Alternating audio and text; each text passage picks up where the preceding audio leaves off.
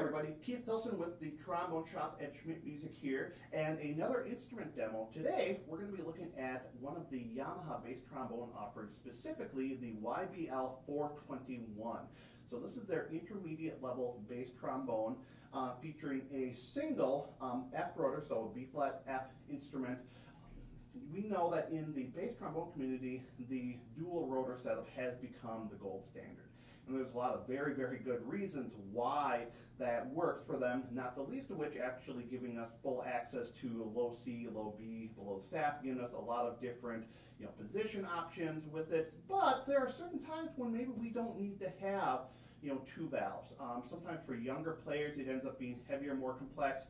For somebody, maybe they have arm issues, hand issues, they can't handle every heavier instrument. Sometimes a single rotor setup can be a really, really good fit for them. Of course, everybody knows about George Roberts, and he made his career playing on a single rotor bass trombone here. So the Yamaha 421 I think is a really, really nice example of what these instruments can do. So this has a two-piece gold brass bell, laser welded, full yellow brass outer slide with yellow brass crook on it. It is a 563 bore, so just slightly bigger, 9.5-inch bell, and it does have a what they call a semi-closed wrap. So they're trying to keep it, opened up a little bit more, but still a closed wrap here.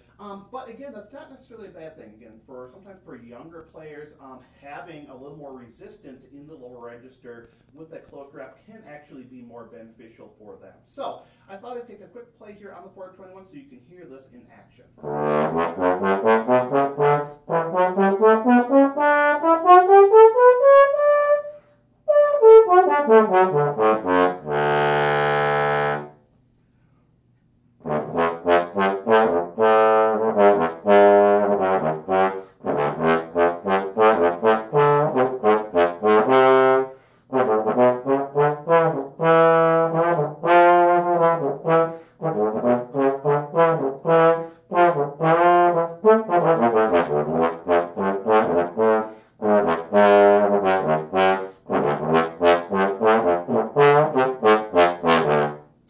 So hopefully got a little taste of what the 421 can do.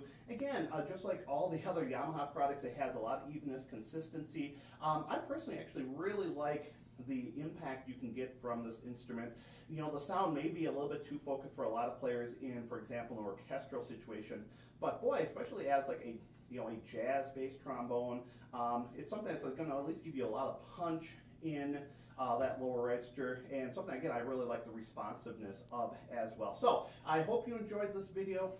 As always, if you have any experience with the 421 or other single rotor bass trombones, if you have a favorite instrument, let us know about that in the comments.